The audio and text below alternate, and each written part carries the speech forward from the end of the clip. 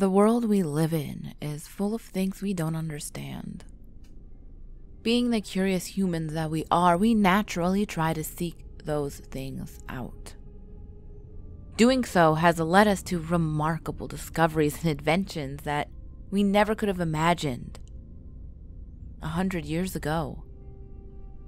We have defeated disease, built to the sky itself, and even created machines that could take us beyond the clouds and into the stars. If our ancestors could see us and what we have created, I'm sure many of them would see us as gods.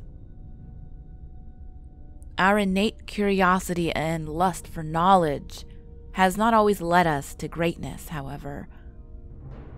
True evil and darkness have also been uncovered in humanity's conquest of knowledge. And in the end, I fear this evil will be our doom. I do not say this from the standpoint of a great philosopher who has sat and simply pondered things either. No, I say this because I have seen it, experienced it. I was part of it. The event I'm about to relate to you, it's true in its entirety. This I swear. I feel certain that this will fall on deaf ears, and many of you will believe this is just another spooky story meant to give you cheap thrills, but I promise you, that is neither my intent nor my purpose. The purpose of this story is to simply warn you of what lurks beyond the veil, of what we can see and understand, to show you what awaits us in the darkness, even if I myself don't understand it. What I am about to tell you has happened, and I feel certain it will happen again. In 1971, a not-so-well-known scientist began preparations for an extremely secretive project known as the Harbinger experiment. I would like to keep the identity of the scientist a secret for personal reasons, so throughout this recounting, I'll refer to him as Zimmerman. Zimmerman's background is unclear at best, beyond 1971. All that is known about him before that time is that he had grown up somewhere in Maryland, with a strange fascination of the occult and supernatural. This later made him an outcast among his fellow scientists, due to how scoffed upon the metaphysical was and still is at the time. Zimmerman's opinions concerning the otherworldly were not the sole cause of him being an outcast, though. It was his methods that made him widely unaccepted among his peers. Zimmerman was well known during this time for being ruthless and cold beyond measure. He never cared about the means. All that mattered to him was the results. And if he predicted the results to be valuable enough, anything would be worth obtaining them. It was this unsustainable and brutal lust for the truth that made him feared among those who knew him. And the few who knew him did not fear him, believed in him, and followed him and his work very closely. The word Harbinger itself, such a mysterious and intimidating taste to it. Maybe it's the way it rolls from our tongues, or maybe simply due to the association with the project, but the word always seems to carry a certain amount of doom with it. Which would make sense. The word itself means to warn or forebode. I can't imagine Zimmerman's reason for giving the experiment this title, but in retrospect, it fits perfectly. Zimmerman came to a select few, me being one of them. He told us he was working on something big, And he needed people who could keep confidentiality and not spread idle gossip of his work. While he did not fully trust some of us, he did know that we were professionals, and that for some reason or another, we were all in dire need of employment. I had worked at a local clinic as a doctor, but I was caught stealing medication and was promptly fired. This left a very dark mark on my resume, so it was hard for me to find work. I was also a native to Alaska, and lived near where the experiment would take place, so I guess you could say I was a convenient choice. As you can imagine, I jumped at the opportunity. It was hard not to when I saw the payout. 15 of us were hired in total. Some were colleagues of his that have been working with him for quite a while. Some were maintenance workers, and a few were hired as private security. I was the only medical professional to be hired. It is still a wonder to me how he even attained the funds necessary for this experiment. I would not be wholly surprised if his financing was not entirely legal. But legal or not, I needed the money, and he was paying. Looking back, it's a decision I have come to regret. After Zimmerman obtained his money, he used it to buy a relatively large plot of land deep in the frozen wilderness of Alaska. And upon that piece of land, Zimmerman built a concrete structure. Not dissimilar to a bunker, in fact. The sole difference being that its goal was to keep any potential damage contained within the structure, rather than keeping it out, as he put it. Most of the structure dug underneath the earth, which had the effect of making the underground complex seem so much smaller than it really was from the outside. As would be expected.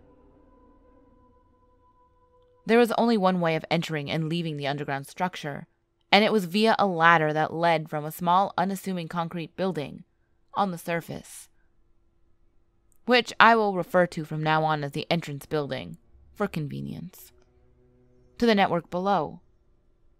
After everyone had gone to bed at night, the hatch that contained the ladder would be sealed off with a very large and thick metal lid. Zimmerman was very strict about this. Located not too far away from the entrance building was a series of wooden cabins that would serve as the sleeping quarters for the staff Zimmerman had hired. Compared to the entrance building standing on the surface, the underground system was massive. At the center of this complex was a control room. This is where all the facility's electronics and such were linked to, this including security cameras, lights, and door controls. Consoles, monitors, and computers lined the walls of this large central chamber.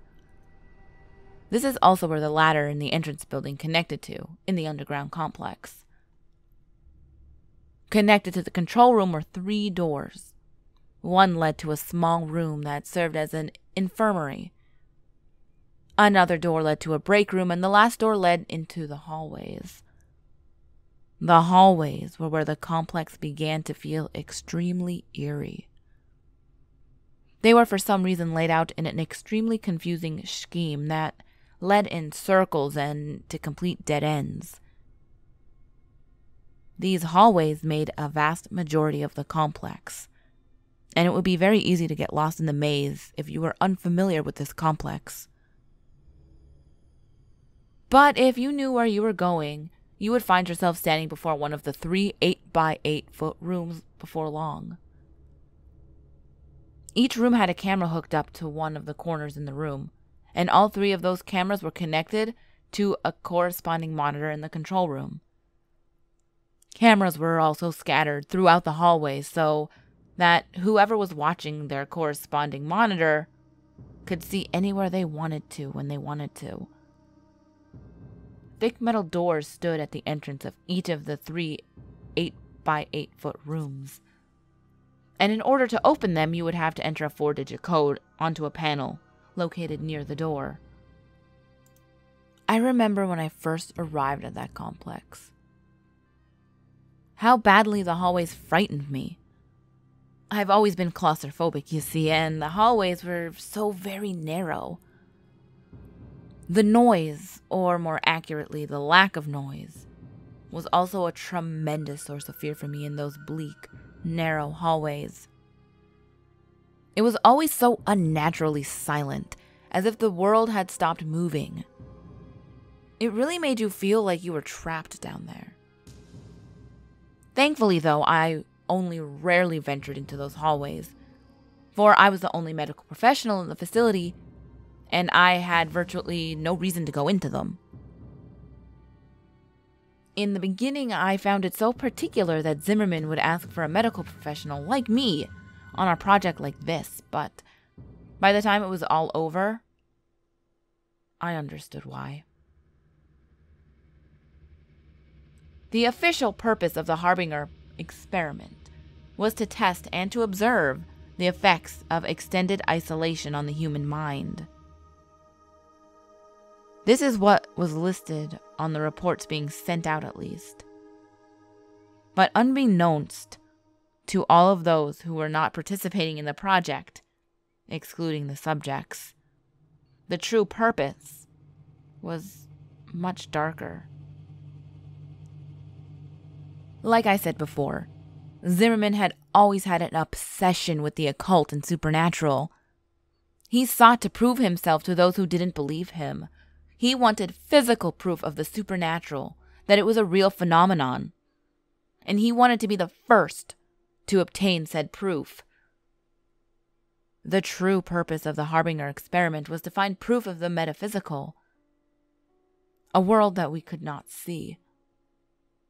The thought of doing this was naturally a tad bit daunting and even scary, but it was Zimmerman's method of doing so that was truly terrifying. Zimmerman believed that he would be able to open a portal between worlds momentarily, allowing 3 random entities to cross over to our world. And each of these beings would be trapped within one of the 3 rooms. Zimmerman had the theory that any entity would try to latch onto the nearest living thing that had the capacity for it. He wanted to use this technique to trap a spirit in a physical form by allowing it to enter another living being that had been interjected with the compound mixture of Zimmerman's creation. In theory, this compound would keep the entity from simply leaving whatever it was attached to. The only way it would be able to leave the host, who had been injected with the compound, was through death. According to Zimmerman, the host would have to be something living, with a will strong enough to survive the possession. And there was only one known species to possess that amount of will required for this. Humans. Zimmerman had also done something to ensure the entities would only enter the 3 rooms, and that there would be only one entity in each room. Though I cannot say I know what exactly he did. In fact, I know next to nothing when it comes to Zimmerman and how he managed to do what he did. He liked to keep his methodology a secret to his most trusted, and himself. Most likely due to his paranoia that someone would steal his ideas and take credit for the success of said ideas. If I had known that this was the true purpose before I signed up, I may have reconsidered. But Zimmerman decided not to tell us until we were all gathered at his fortress. Even if any of us wanted to leave, I doubt we would have been allowed to do so. The security team Zimmerman had hired was loyal to him and the payout. It is not unlikely that Zimmerman had given them the orders to not allow anyone to leave. There were 3 different subjects included in the experiment. All were native to Alaska, and each one was lured into the project under the belief that they would be participating in a harmless study of the effects of isolation on the human mind, as I mentioned before. Which is why none of the subjects objected when they realized that they were going to be confined in one of the 3 rooms that I mentioned earlier. The first subject was a young man. He was apparently out of work and desperately needed the money that would be offered for participating in the study. The second was a woman. By looking at her, I can tell she was an addict of some sort. The third and final subject was an older man, a drifter if I had to guess. One thing they all had in common was none of them had any family or friends left. In short, no one would miss them, which is why they were chosen for the project. I am sorry. I wish I could supply more information about the subjects, but all of this has been drawn from my memory, and I was given very little information on the 3 to begin with. The experiment did not officially begin until 1987, 16 years after its original announcement. I was eager to begin, so I packed up and headed out to the complex as soon as I could. I arrived at the compound a week before the subjects had even signed up, and a whole month before the project even began. I was not the first to arrive by any means. When I got there, Zimmerman, his colleagues, and the security team had already arrived. I suppose you could say I was the first among the people Zimmerman did entrust to arrive. Everyone had arrived about a week before the experiment began. There was a notable rift between those who were there simply for the money like me, and those who were followers of Zimmerman. On October 15th, 1987, all the preparations were in place. The subjects had been sealed in their rooms, the cameras, lights, and speakers were fully operational, and all the staff members had settled in. The time had come for the experiment to officially begin. Zimmerman asked everyone to report to the control room around 9 p.m. to witness the beginning of the experiment. He wanted everyone to be present when he proved that all his theories had been correct, and that he was not just a madman. He wanted us all to see the fruits of his labor. And when everyone had finally gathered in the large control room, Zimmerman turned to us and simply said, "Observe." He then turned his back to us, leaned into the microphone that would project his voice through the 3 rooms, and he began chanting in a strange language that I feel certain no one but Zimmerman could understand. We all observed the 3 large monitors on the wall, silently waiting for something to happen. The subjects all stood in their room, dumbstruck by Zimmerman's chanting, staring at the monitors with confused expressions on their face. After about 5 minutes, I felt something. Awful. I cannot explain what exactly it was, but a horrible feeling of dread just washed over me, riddling me with fear. It was then that the ground actually began to shake subtly and the lights began to flicker. Zimmerman continued chanting into the microphone, as if nothing was off or wrong, while the subjects began dashing around their room screaming for help. Then suddenly the ground stopped shaking and the monitor's image turned into static. The air became heavy as we all stared at the monitors, waiting for them to regain their image and show us what was happening, or what had happened in those 3 rooms. For a while, all was silent. But then there was screaming. The screams of a woman going through unbearable pain and terror began to echo through the compound. The similar screams of men began to coincide with the woman's terrified screams, and together they mixed into this awful symphony of pain and fear that beat mercilessly into our ears. Those of us who were here for the money began to give each other scared looks, while those loyal to Zimmerman seemed completely unfazed. We wanted to leave and never come back to this awful place, but we all knew deep down Zimmerman would never allow that to happen. We were here for the long haul. There was no escape. It was 10:13 p.m. when the screaming finally stopped. The monitors had yet to reveal to us what had occurred in those 3 rooms.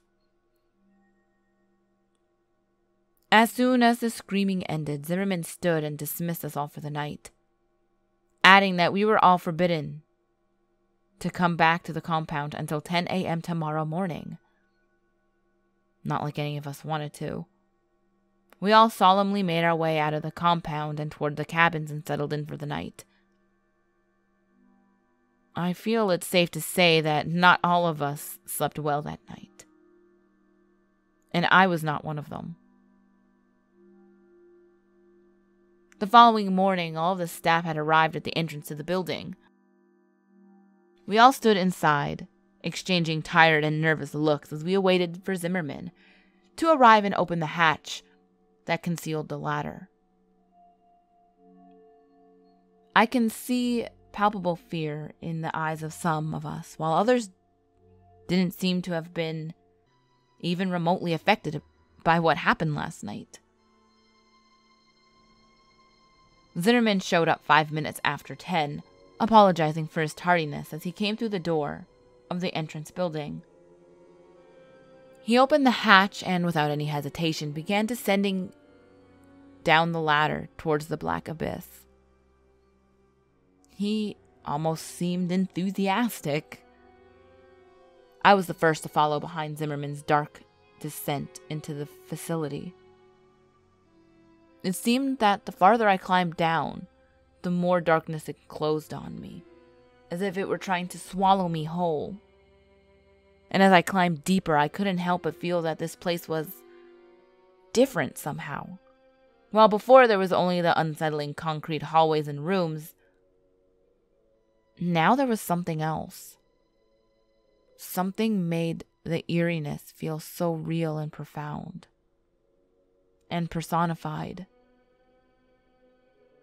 I felt like a horrible and gruesome scene awaited us down there.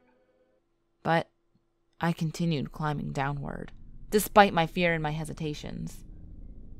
This was no longer just a spooky bunker. There was darkness and malevolence in the air. A true evil now lived here, and I could feel it. We all could. I finally felt my foot touch the ground and let out a slight sigh of relief to be on solid ground. Almost as if on cue, the light bulbs came alive, dousing the room in their warm and welcoming light. Zimmerman must have turned on the power, I thought. I allowed myself to take a couple seconds to examine the control room. It was exactly how we left it last night, for which I gave a slight and thankful prayer. It was almost as if nothing unusual had ever happened. I shook myself from my thoughts and I remembered the static-filled monitors from the night before.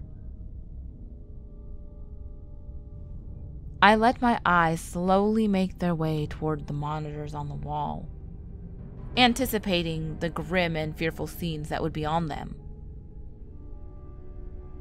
My attention was first grabbed by the monitor 1 and 3, which were still pure static. It would have been a small relief, but then the monitorless image on monitor 2 caught my eye. Room 2 was entirely still, and everything seemed entirely untouched. I couldn't help but gasp as I noticed only thing that was different. The woman lay in the center of the small concrete room. An expression of fear and terror was frozen onto her gaunt face as she lay silent and lifeless on her back. Zimmerman's expression turned angry when he saw this. He ordered that the second monitor be turned off, and it was. We didn't ask why. It's not like any of us wanted to see the dreadful scene any longer. He also ordered that if images of the monitors of 1 and 3 did not return within the next 2 hours, the security team would be sent to investigate the rooms. The security team nodded at hearing this. They made it seem like they had no fear, but I could see it in their eyes. The subtly loud tick-tock of the clock was the only sound that echoed through the control room while I stared at those monitors. An hour and 50 minutes had gone by, and the static was still occupying monitors 1 and 3. All the other staff members were working except me. This was due to the fact that the project had been completely injury-free thus far, so essentially I had nothing to do but wait for someone to hurt themselves. Zimmerman, a couple of his colleagues, and I were the only ones that occupied that room. They quietly chatted amongst each other on the other side of the room while I spent my time reading and pondering the situation I currently found myself in. I had clearly made a mistake coming here. The corpse lying in room 2 was evidence enough of this. And God only knew what awaited us in rooms 1 and 3. My thoughts were soon interrupted as monitor 3's image returned. The clear image now displayed on the screen made everyone's eyes noticeably widen. What was displayed on the monitor was horrifying. A humanoid thing stood in the center of the room, staring directly at the camera, unmoving. It was wearing the jumpsuit that the subject was wearing. But this clearly was not the same man that had entered that room. What caught my attention first were its eyes. They were solid black, and twice the size of a normal human eye. They seemed so endless and cold. Its head had also grown with the eyes in such a symmetrical and unsettling manner. The being had also shed all hair it once had, and even from the monitor I can see how unnaturally smooth and clear its skin was. It had also seemingly grown in height and stature, which could be seen in the fact that the jumpsuit was now obviously far too small for its wearer. Its limbs had grown especially long. Its arms hung almost as low as the creature's knees. What we were looking at was in no way the same man we had sent inside. Fear. Fear was all I felt as I continued to stare into the monitor at this thing in that room. And my fear seemed to be shared to those around me, which made me feel kinda good. It may sound awful, but it was a bit satisfying to see that Zimmerman and his colleagues could feel that fear too. But at the same time, it was worrying because this showed that this was not part of Zimmerman's plan. Something had gone wrong. We all stared into the monitor as the thing, despite our fear, it was almost as if we were in a trance. My already present fear began to grow and spread rapidly throughout my body as I became lost in this creature's eyes, trapped in its terrifyingly hypnotic gaze. After what felt like forever, I managed to break eye contact with the creature and divert my attention from the monitor. And when I did so, I felt my fear levels drop considerably. After a short while, Zimmerman ordered his security team to make their way to Subject 1's door, just as he said he would do. The security team left without question, armed only with batons and pistols. I focused my attention on watching the men progress through the hallways towards Subject 1 rooms via the cameras. Even through the not-so-high-quality cameras, It wasn't hard to tell these men were afraid of what awaited them. Their heads were downcast as they walked. They did not possess the same confidence within them that they did at the beginning of this project. They looked like scared boys being sent off to a terrible war. Eventually, they made it to the door. We had perfect vision of them and the door via the hallway camera. One of them said something through one of their walkie-talkies and made a motion toward the camera. In response, one of Zimmerman's colleagues buzzed the door open. The men already had their pistols out by the time the button was pushed. Slowly, the door began to open. We all watched eagerly as the men began to approach the door, guns aimed inside. Suddenly, and without warning, there was a loud shriek. And as something bounded out of the room at the men, the monitor turned into static. Immediately, we can hear screaming echoing down the hallways, followed shortly after by the distinct sound of gunshots. We could do nothing but wait.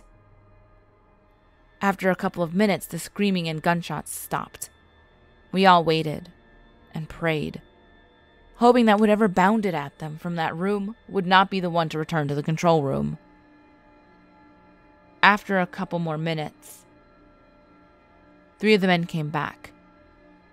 Carrying with them was the corpse of the 4th. He had massive cuts covering his chest, and his face was shredded.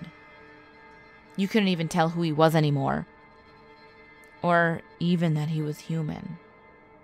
I was used to this gore being a doctor and all, so I felt somewhat unfazed by the mass of shredded flesh and bloodied meat they carried with them. But many of the others went pale and vomited. The security team all wore emotionless expressions and eyes filled with terror.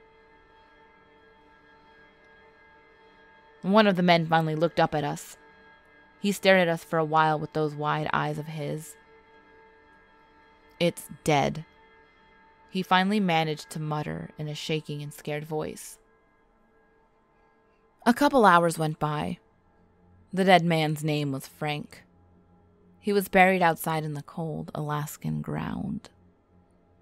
2 of the men were unharmed, physically at least. The 3rd was alive, but barely. His body covered in bloody slashes, and one of his eyes had been gouged out. I managed to stabilize him, but only just. The other 2 men vaguely explained what happened. Apparently, Subject 1 leaped out at Frank after the door had been opened. Only it wasn't really Subject 1 anymore. According to them, it was a hideously contorted face and long, sharp claws. They claimed to have shot it over a dozen times before it fell dead. And then they emptied another dozen bullets just to make sure it was really dead. Only once it was dead did they come back. After tending to the wounded man, I went to investigate the monitors. As afraid as I was of seeing what those monitors may hold, I needed to see. Subject 3 was the only one left now, and I needed to see and make sure that the creature was still in that room. It seemed more like a jail cell than an ordinary room at this point, though, which was probably a good thing. The cameras displaying Subject 1's room and the hallway outside is still displayed on a static-filled screen. No one was sent to repair them or investigate. We just had to hope that Subject 1 was well and truly dead. Monitor 3's image was exactly the same as it had left. Subject 3 was still staring directly into the camera at us. He was still in the exact same position, and if it were not for the small fan in the corner of the room, I would think I was looking at a still image. In a way, I felt relief at seeing this. Relief that he was still in his room and had not escaped while no one was looking. After everything quieted down, I noted something especially unusual. There was a strange sound coming from somewhere.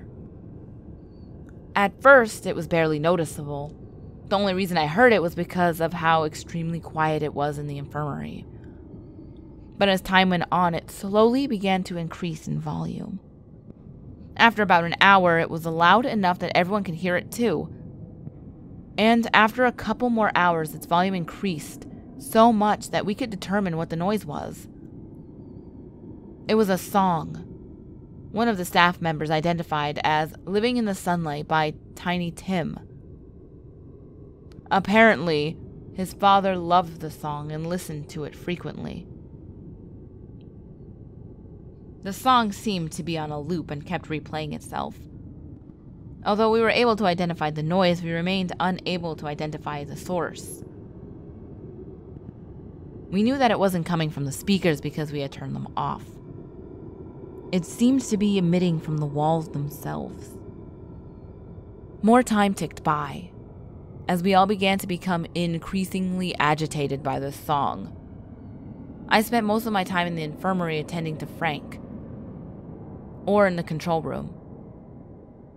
Fear hung in the air, and the presence of unmistakable darkness and evil was no doubt its source. Subject 3 still had not moved, and had kept his unblinking gaze fixed on the camera the entire time. I always felt like it was staring directly at me, no matter where I was in the room. I think this effect was also felt by others, due to the fact that they seemed to move around the room a lot, and for seemingly no reason. After a few hours, the song was so loud that people almost had to shout in order to communicate. We had been trying to find its source so that we can turn the song off, but it was to no avail. The source was completely unidentifiable. This added a level of extreme irritation to our already very present fear. It was around 8:30, and the ground itself began to shake once again, just as it had done the previous night. Panic began to spread among my fellow employees and I, as the shaking grew intensely. During this, I had the sudden intellectual feeling to look over at Subject 3's monitor. It was gone.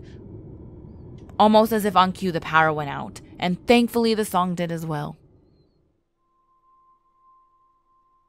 Ever since the security team came back, panic had been slowly building up among the staff. And Zimmerman was powerless to stop it. When those lights went out, the calm progressions that everyone had been trying to maintain left us, and the fear in our hearts took over. The emergency backup lights kicked on shortly after the power went out, which I gave a slight thankful prayer for. The lights were dim, but they still allowed me to see a lot.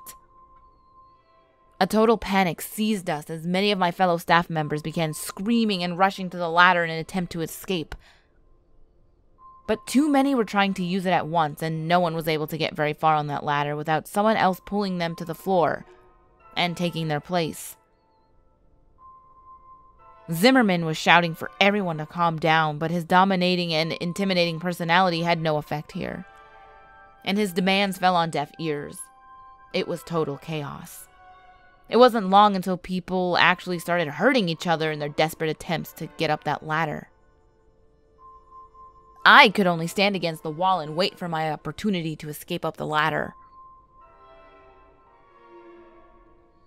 All the screams were soon silenced, as the familiar hum of that unsettling song began to rise in volume again.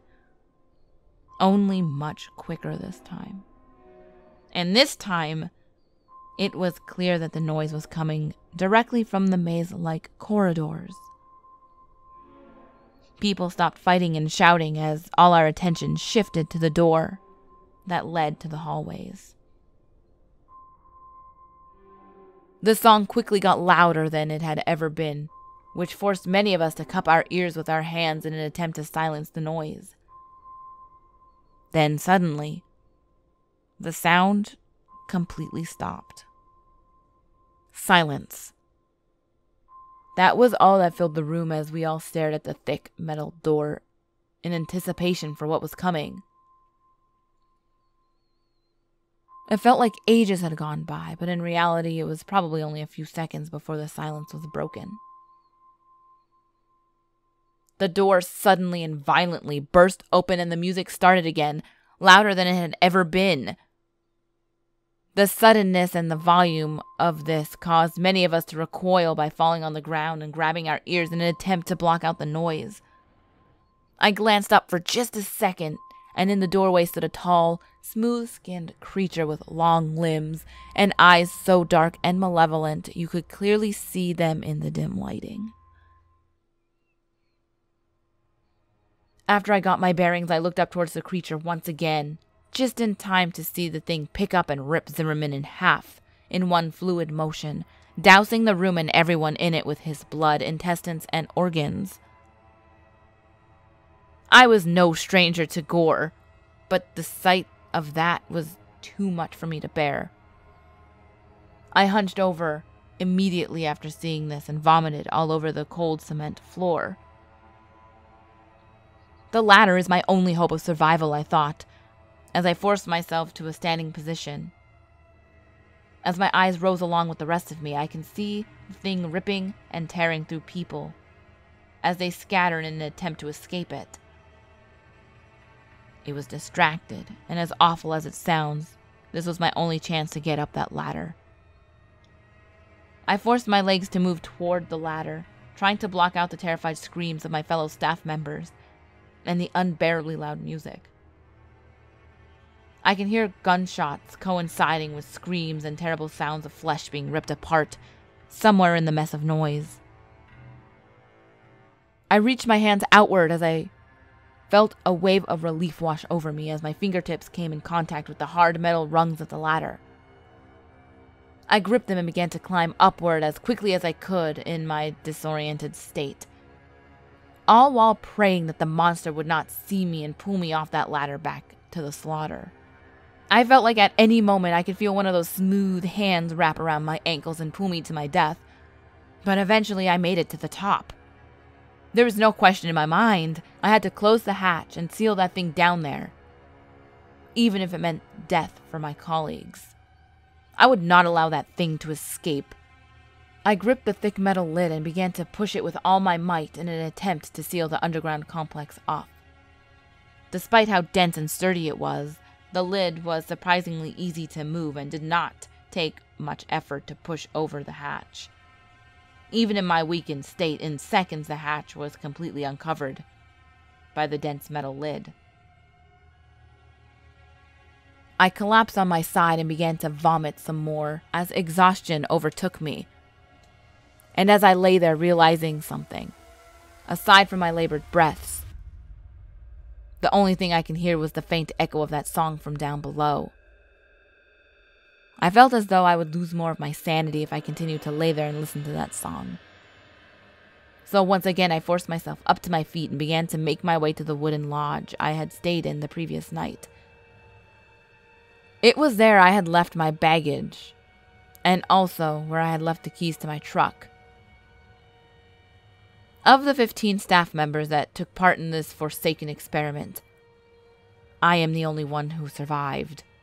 I have never returned to that awful place where all of this happened, and I don't intend to. The project was very secretive, and Zimmerman was the only one who knew all the details of it. And as far as I know, no one's aware of my involvement aside from me. In fact, I'm probably the only one who knows what the Harbinger experiment truly was, let alone what actually happened.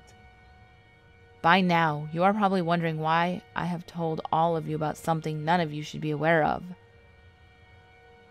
Because you're expecting me to give you a speech about messing with things you don't understand, or something along those lines. I hope not, for I have no speech to give or lesson to impart. I began hearing a noise earlier today. Almost immediately I recognized the noise as a very haunting and familiar song. I didn't even try to trace its source. I knew it would be pointless. and as the day progressed, the song has increased in volume. It's loud enough that I can very clearly make out the lyrics. I am completely unable to escape Tiny Tim's voice as it follows me everywhere I have gone. Subject 3 is coming for me, and I know my time left in this world is extremely limited now. I guess you could say I just wanted to tell you the tale of the Harbinger experiment before it was lost forever. I hope that you will take some lesson from what I have recounted to you, but I think we both know you won't.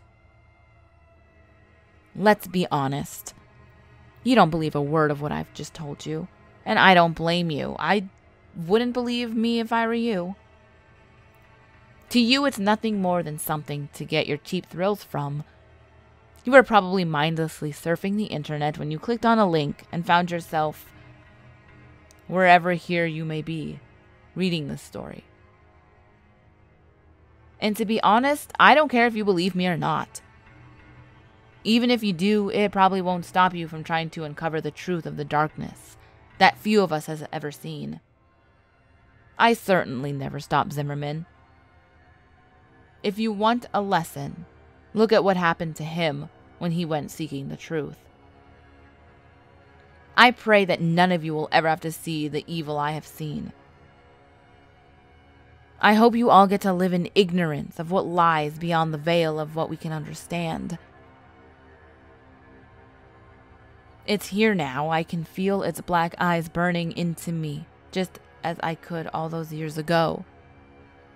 I am as much to blame as Zimmerman is for this monstrosity that is now free to roam the world, even if I was not the one to create it. I'm sorry. Please, forgive me.